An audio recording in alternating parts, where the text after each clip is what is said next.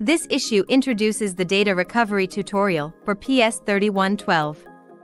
Use a shorting cap or wire to continuously short ROM pins to enter safe mode. After ready, please select the Seagate 2 Phison program. Select the controller, any model to enter. You can see that the ID status is abnormal. Using shorting method must load the loader. Tip: the selection of loader needs to be tested one by one to confirm. We tested version 22.0 is often matching. After the loader is loaded, re-enter the program.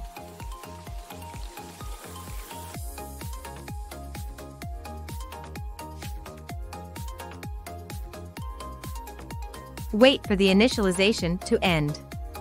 Directly create a virtual translator.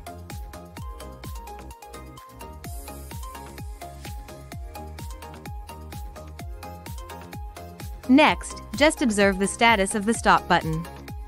Wait for the program operation to end. The process will be quite long.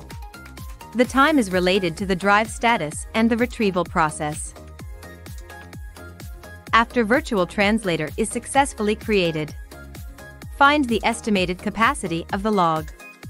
Copy the decimal capacity value. Switch the window to the main interface and enter DE program.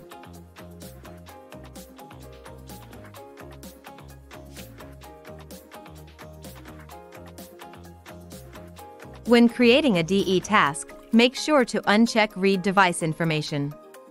This command is likely to cause the disk to be busy for a long time. Check Data Copy and select the target device.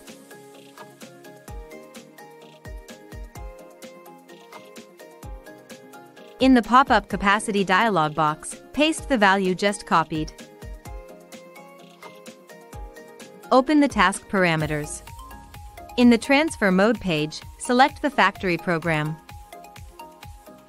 Prompt load successful means factory program successfully calls SSD program and loads the translator. Note: any options related to power off must not be selected.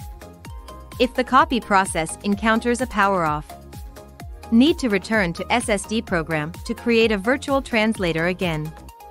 And recreate the DE task, start copying from the beginning. This is to ensure the validity of the data. In file browsing, we can confirm the partition situation. Then need to mirror data.